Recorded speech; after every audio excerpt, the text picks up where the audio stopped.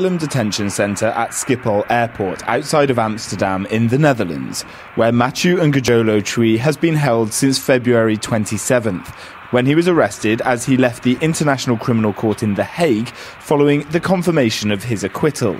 The Dutch government should treat him like any other asylum seeker from Congo, given the poor human rights track record of the DRC. In Congo, my client will fears persecution. He has good reason to think so. Matheiu Ngudjolo Chui was acquitted and saw an appeal against his acquittal quashed of 6 counts of crimes against humanity and 2 counts of war crimes for his alleged part in crimes relating to the Bogoro massacre, in which at least 200 people were killed.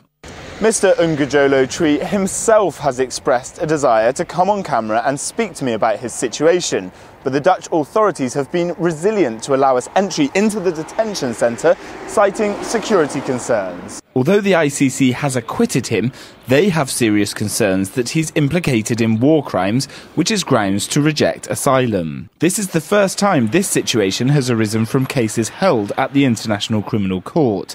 Matheiu Ngudjolo Chui awaits the result of his appeal to be granted asylum here in the Netherlands. Jack Parrock, SABC News, Amsterdam.